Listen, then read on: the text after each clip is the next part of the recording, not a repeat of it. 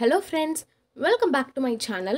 In the video, Indians working abroad or persons of Indian origin coming on a visit to India in previous year. அதாவது Indian ஒரிஜினில் இருக்கவங்க வெளியூரில் வேலை பார்க்குறாங்க, அப்ராடில் வேலை பார்க்குறாங்க அண்ட் இந்தியாவுக்கு விசிட்டில் வராங்க ப்ரீவியஸ் இயரில். அப்போ அவங்களோட மந்த்தில் எத்தனை டேஸ் இருந்திருக்காங்கன்னு கால்குலேட் பண்ணி ரெசிடெண்ட்டாக இல்லையான்னு கண்டுபிடிக்கிறது. Okay,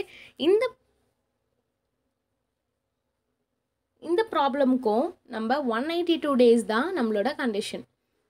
Indians working abroad and coming visit in India அப்படின்னாலும் 182 டேஸ் அவங்க ப்ரீவியஸ் இயரில் இருந்திருக்காங்களா அப்படின்னு தான் பார்ப்போம். இப்போ நம்ம சம் பார்க்கலாம்.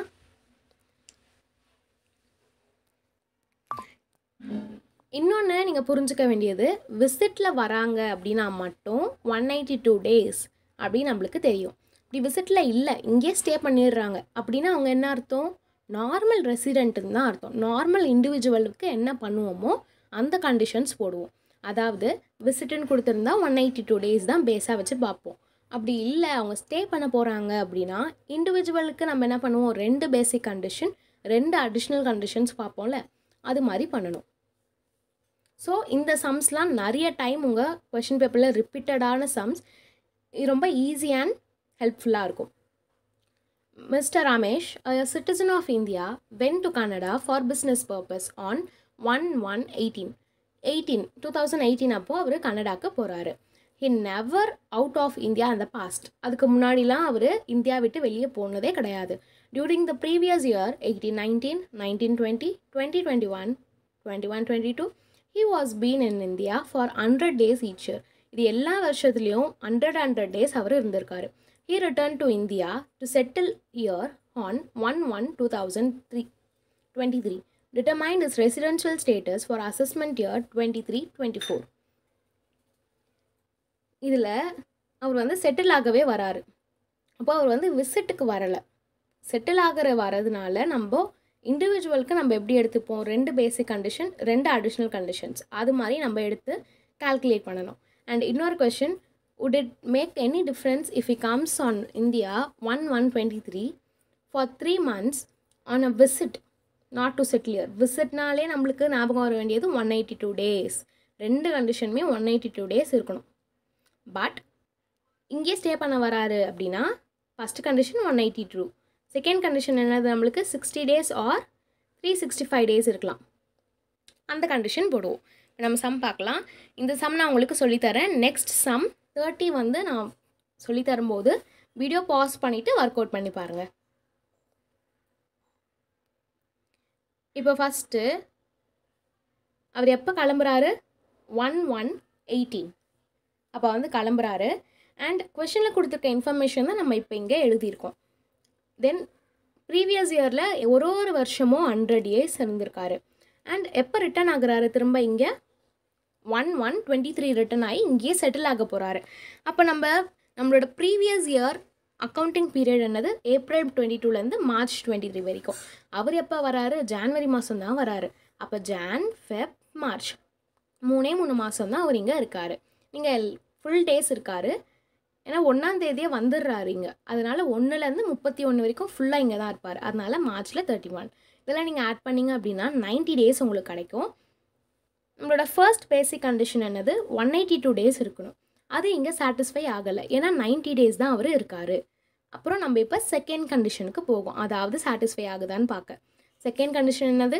60 days in previous year and 365 days in 4 years preceding the relevant previous year.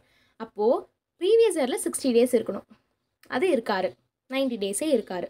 And 365 days 4 இயர்ஸில் இருக்கணும். அது நம்ம பார்த்தோன்னா ரெலவென்ட் ப்ரீவியஸ் இயர் எழுதிக்கோங்க. இப்போ இருக்க வருஷம் 22-23, அதுக்கு முன்னாடி இருக்கிறது தான் நம்ம எடுத்துக்கணும். இப்போ 21-22, 20-21, 19-20, 18-19 இதெல்லாம் ஒரு கேம் மாதிரி விளையாடினீங்கன்னா உங்களுக்கு ரொம்ப ரொம்ப ஈஸியாக புரியும். இது மாதிரி இங்கே க்ராஸாக வரும். தென் இப்போது கொஷனில் என்ன சொல்லியிருக்காங்க? எல்லா வருஷமே அவர் 100 டேஸ் இருந்துட்டு போயிருக்காரு. அப்போ 100 போட்டிங்கன்னா உங்களுக்கு 400 வரும். நம்மளோட கண்டிஷன் என்னது? 365 டேஸ் இருக்கணும். அவர் 400 டேஸே இருக்கார். ஸோ அப்போ நம்மளோட second basic condition satisfied. He is a resident. First condition satisfy ஆகலை, செகண்ட் கண்டிஷன் சாட்டிஸ்ஃபைடு. இப்போது mister Ramesh is a resident. இப்போ நம்ம அடிஷ்னல் கண்டிஷன்ஸ்க்கு போகும். அடிஷ்னல் கண்டிஷன்ஸ் என்ன?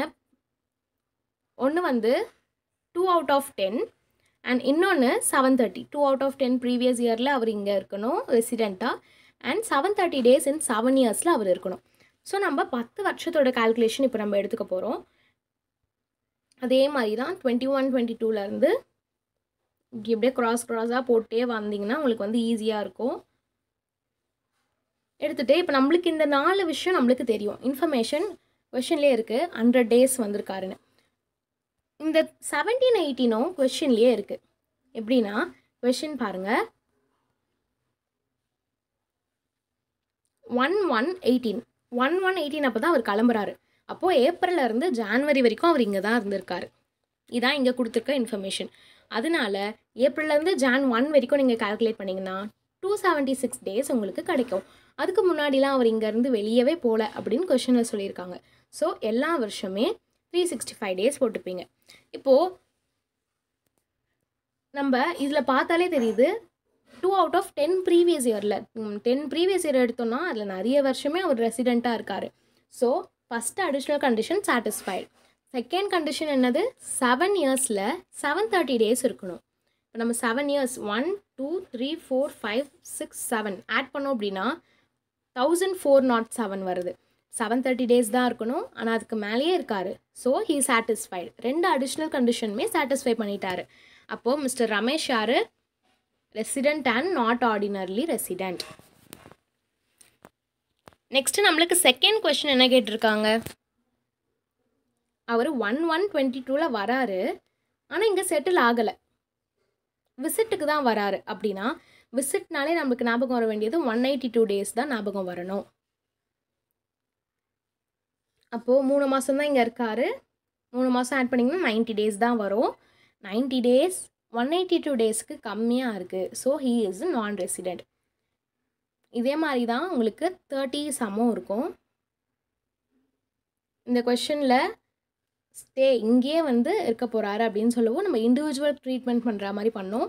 அவர் வந்து செகண்ட் பேசிக் கண்டிஷன் சாட்டிஸ்ஃபை பண்ணிவிட்டு 2 அடிஷ்னல் கண்டிஷனுமே சாட்டிஸ்ஃபை பண்ணார். அதனால் mister Ramesh is resident and ordinarily resident அப்படின்னு சொன்னோம். அண்ட் தென் விசிட்டுக்கு வராரு அப்படின்னும் போது 182 days தான் நம்ம பேஸாக வச்சு பார்ப்போம். அதில் கம்மியாக இருக்கிறதுனால நான் ரெசிடெண்ட்டுன்னு சொன்னோம். நான் 30th சம் கொஷின் காமிக்கிறேன். வீடியோ பாஸ் பண்ணிவிட்டு ஒர்க் அவுட் பண்ணி பாருங்கள். உங்களுக்கு ஆன்சர் கிடச்சதுன்னா வெல் அண்ட் குட். இந்த சம் நீங்கள் கற்றுக்கிட்டீங்க. இது 5 mark அண்ட் 10 markல வர நிறைய சான்சஸ் இருக்குது. அப்படி இல்லைன்னா இப்போ நான் ஆன்சர் வந்து உங்களுக்கு எக்ஸ்பிளைன் பண்ணுறேன், அதில் பார்த்துக்கோங்க. Mr. Kalicharan of Indian origin working in West Indies visits India during 22-23. He comes to India on 1/12/22. He has not been to India in past 10 years.